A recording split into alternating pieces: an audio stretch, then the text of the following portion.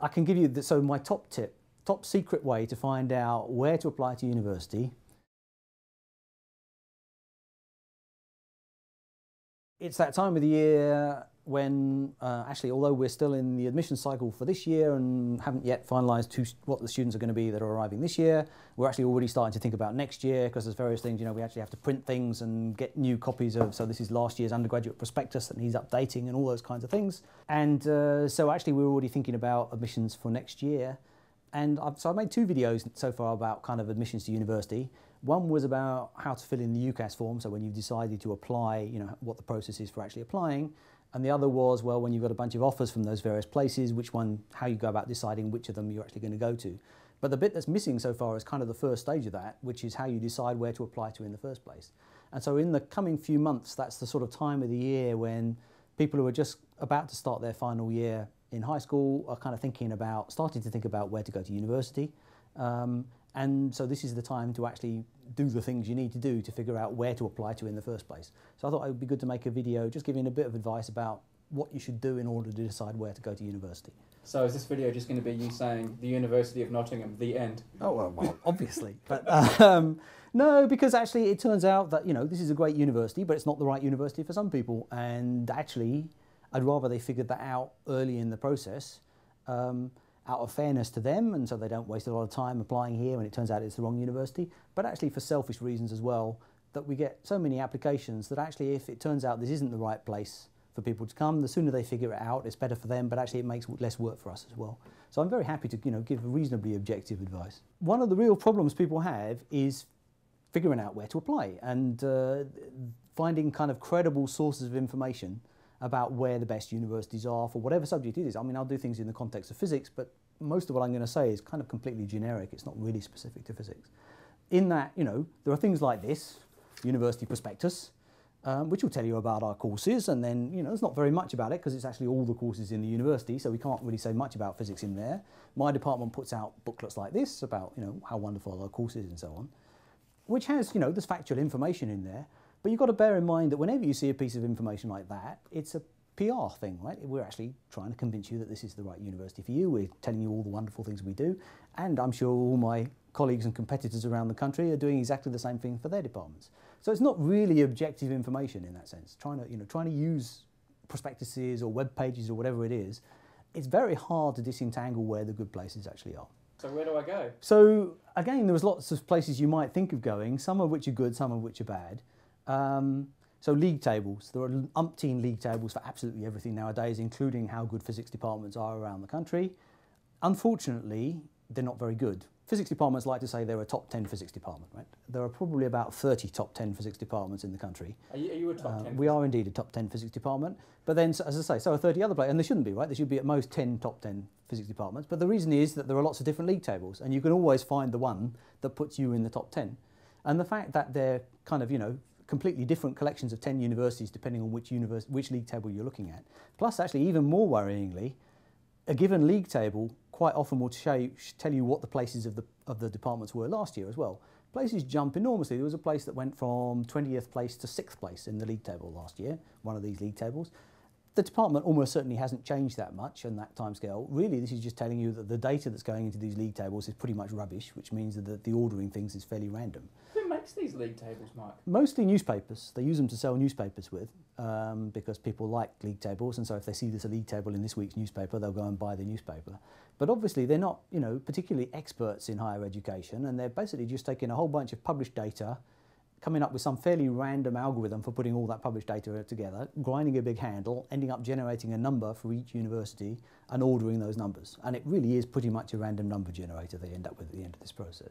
So you're not a fan? So they're fine, there's information, so there's about 40 physics departments in the country. If somewhere's 4th, it's probably better than the place that's 40th.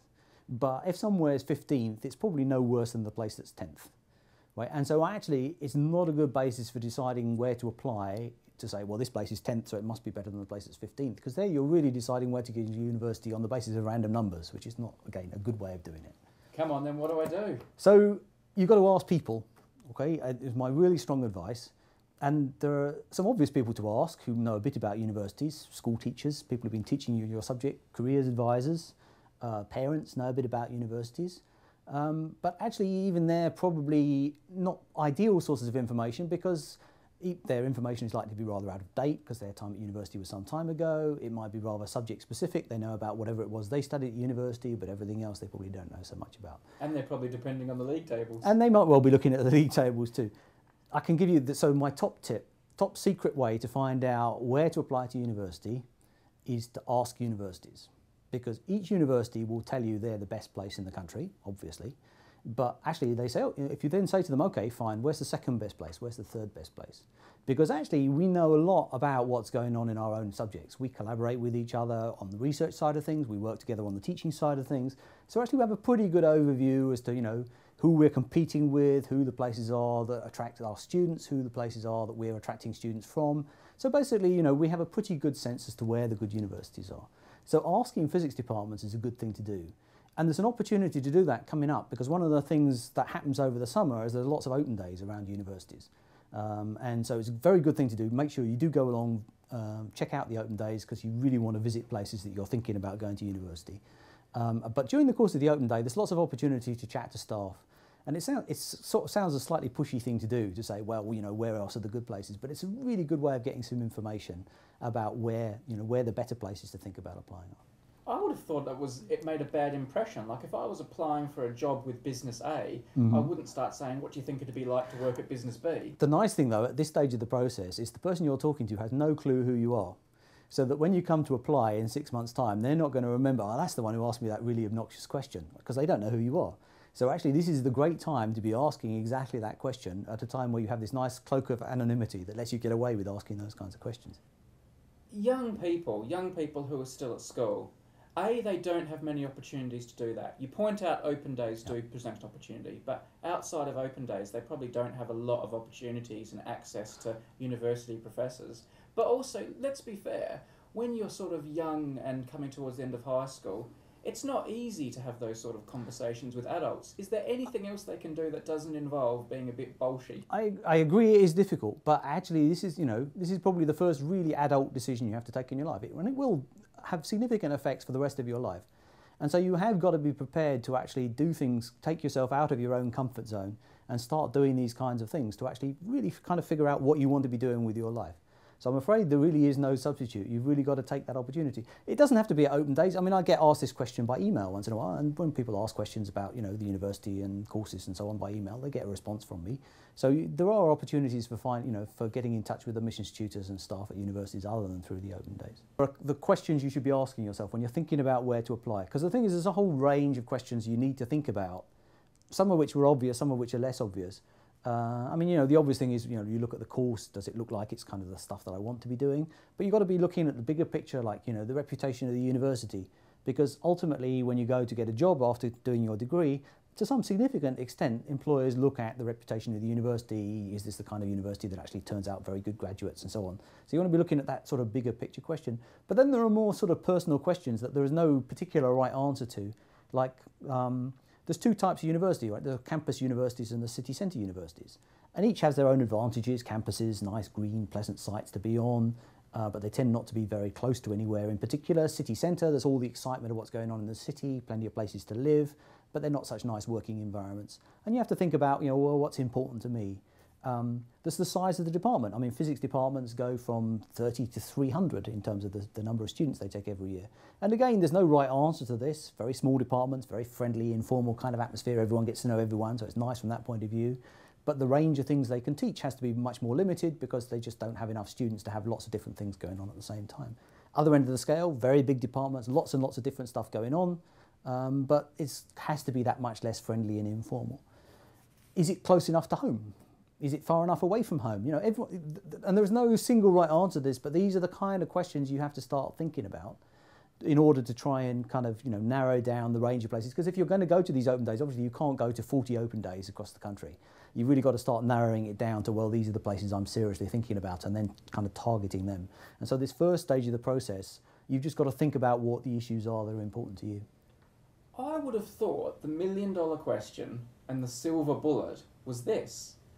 What job do I want to do? And the people who have got that job now, where did they go to university? That's a very tough one to answer because, of course, I didn't know what I wanted to do when I was 17, and actually I don't think most 17-year-olds know exactly what it is they want to do. So most people can't even get to the first stage of that, which is, what's the job I want to do at that point. And in some ways that's a selling point for physics degrees, right? Because really physics doesn't narrow things down in terms of career options.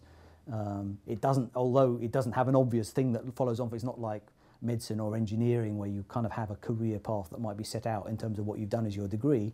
But the upside is that you sort of haven't narrowed down your options at all by doing it. So that's a general sales pitch for a physics degree, is it kind of keeps those options open. But it's very hard to think about, well, what's the place to go to that will actually optimise my career chances, because most people don't actually know what career it is they want to follow at that point. The way the system works is at the end of the year, when I'm trying to decide who the last few places should go to, they tend to go to students who kind of stand out.